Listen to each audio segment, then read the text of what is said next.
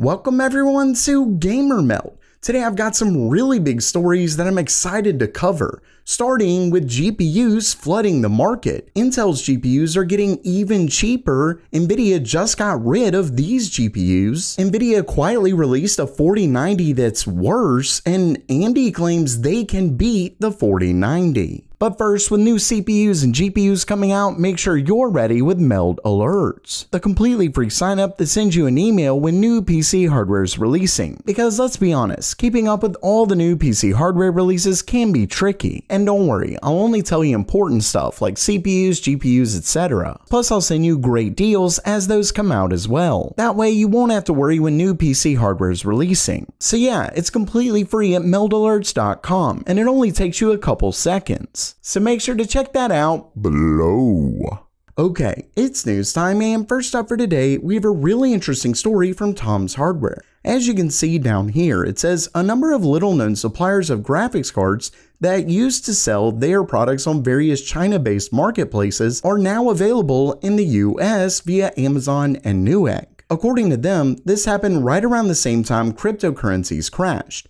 Basically, GPU makers that were selling GPUs left and right in China because they were selling it to miners have now been forced to try and find ways to sell these GPUs, and because of that, they're effectively turning to the US market. And this honestly could be a very good thing. As usual, competition in the market is great for consumers. Basically, you'll have all of these GPU makers coming in that will be competing with MSI, Zeus, Gigabyte, all of the bigger, more well-known brands. And if they're really able to undercut their price, they could force those bigger companies to lower their pricing as well. Now, according to this, some GPU makers are a little bit more expensive, some are a little bit cheaper. You have right here, for example, this 3070 is priced at $459 at Newegg, while Gigabyte's Eagle 3070 retails for $499. Now, there is an obvious issue with this. Given these brands aren't as well known, aren't as big, and things like that, if you come across an issue, there's not a huge guarantee that their customer support is going to be all that great. So there definitely are going to be downsides to purchasing these, but if they're able to undercut the major suppliers more and more, that could force them to lower their prices as well. Of course, right now, we're not looking at a huge difference in price, but even still, I personally think this is a good thing.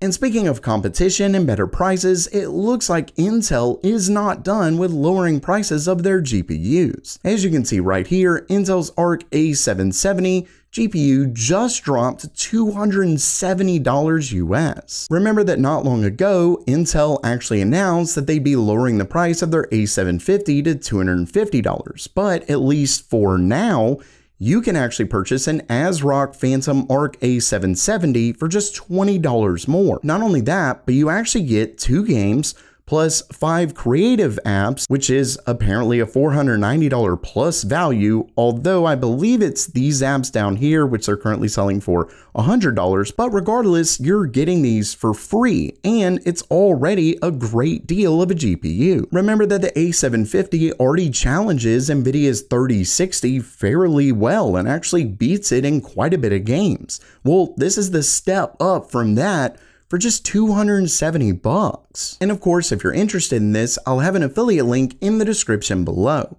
It won't cost you anything more, and it helps the channel out. And next up for today, while speaking GPUs, it looks like Nvidia may in fact be completely done with selling their RTX 30 series Founders Edition cards. This story was originally posted by Cal Kotlin, and as you can see right here, when we actually select all of, well, if we take away the 40, although even those I'm pretty sure don't show up, but basically if we select all of the 30 series cards, we can see that there are 0 Nvidia GPUs for these 30 cards, meaning they're Founders Edition cards. And when we go back here, this is not just the US, this is apparently the US, UK, Germany, France, and Spain. They no longer list any of the 30 series cards. I believe I also have the UK up here as well. You can see I selected all these 30 and yeah, some 40s, but those don't have Founders Edition anyway. But when we look, Nvidia has 0. Of course, third-party cards are available. We can see Acer, Alienware, things like that, but specifically cards from Nvidia are apparently non-existent. And of course, with the 40 series cards having been released, this isn't too much of a surprise, but the simple fact is that we don't have lower end 40 series cards even now. They obviously did release mid-range mobile variants, but that's it. There isn't a 4060 or 4050 or anything like that, at least as of now. There's still just the 4070 Ti. So it is interesting to see Nvidia make this move, but I will say that it does make me think that their more mid-range 40 series cards are expected fairly soon.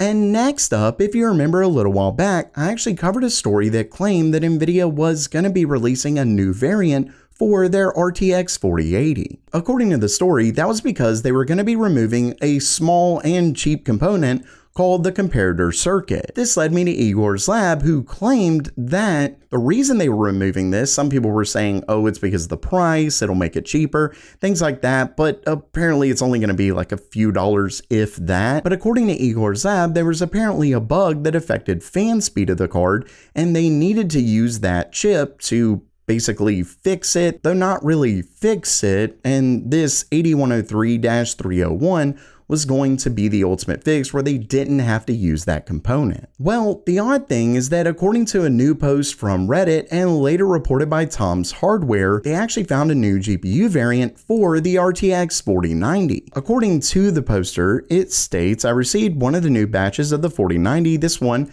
by the way, is 8102-301-A1. And they say it right here.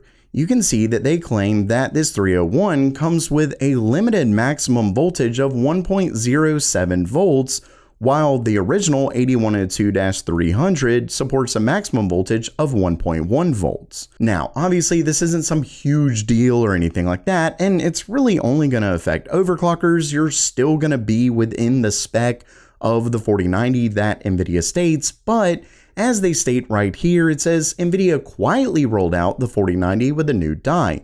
That is a bit disheartening. Simply put, if you watch some reviews that included overclocking of the card and you expected it to get something, it may not get as high. With that said, it's really not a big difference. You can see here that they claimed I can get 3015 megahertz stable at 1.070 volts, but as they state, having the extra headroom is always welcome for stability. So ultimately, this isn't a giant deal. You aren't going to see a massive dip in FPS or anything along those lines. But once again, it just is a little bit disheartening that they do this without telling us, and if you're big on overclocking, you may see a difference. With that said, there is one thing I'd want to point out. This is only one Reddit user so far. Now these cards have likely only just been released, so we easily will almost certainly see more of these cards later on, but for now, this is only seen in one Redditor. So maybe this is a fluke and it has nothing to do with 8102-301, but at least for now, it definitely seems to be the case. And lastly for today, AMD just said something that's pretty surprising and interesting all at the same time. As you can see right here from WCCF Tech, during an interview with IT Media, AMD's EVP Rick Bergman and AMD SVP David Wang sat to discuss their goals with the RDNA 3 and CDNA 3 architectures. And what they asked was basically why AMD didn't release an RDNA 3 GPU under its 7000 lineup that competes with the RTX 4090. And their answer is really interesting. You can see that AMD's EVP Rick Bergman replied with, technically, it is possible to develop a GPU with specs that competes with their Nvidia's GPU. However, the GPU developed in this way was introduced to the market as a graphics card with a TDP of 600 watts and a reference price of $1,600, and was accepted by general PC gaming fans.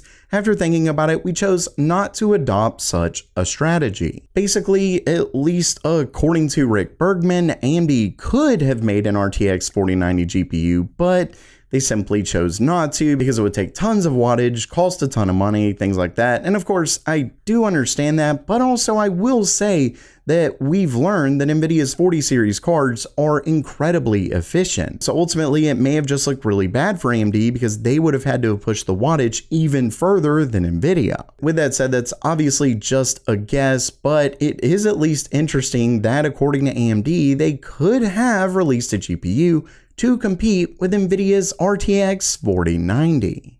So while that does it for today, do you think AMD could have really beaten the RTX 4090? Let me know down in the comments below. And of course, if I did ramble too much, I know I do that a lot in these talking head videos, but a lot of you actually mentioned that you do like me doing these, and there were a ton of stories, so I thought I'd go ahead and do one. But don't worry, for those of you who don't like these style videos, I'm gonna be back to my normal video in the next one. Either way, if you liked the video, please give it a thumbs up and make sure to subscribe. And as always, have a great day.